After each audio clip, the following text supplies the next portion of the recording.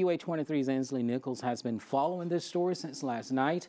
She joins us live. And Inslee, you spoke with UA baseball players and friends of Dwight, all showing nothing but love for this superfan. That's right, Jabari. Those baseball players and friends had nothing but good things to say about Dwight. They can all agree he will be missed. A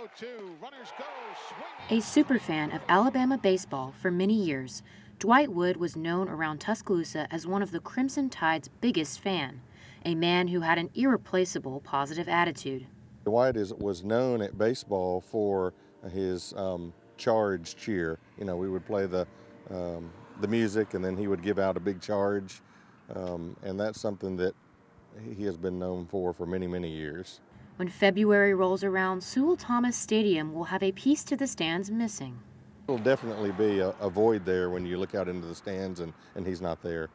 Dwight was at every baseball game sitting in the front row. He would be in full uniform with the cap and jersey, the whole 9 yards. UA baseball players say they will feel a bigger void than just an empty seat in the stands. They will feel a void in their hearts. The one thing I think about is just after every game, no matter the score, no matter the outcome, how I did personally or how the team did, he was always right over there.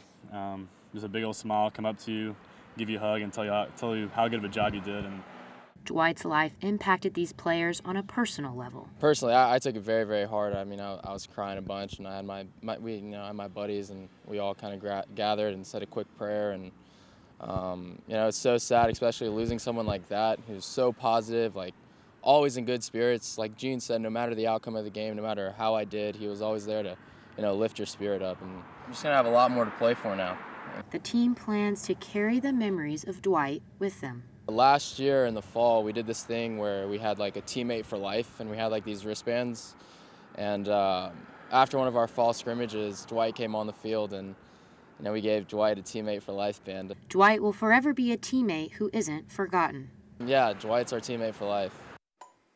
Right now, the cause of death is still unknown, and there is no word yet on funeral arrangements. Live in the studio, Inslee Nichols, WVUA 23 News.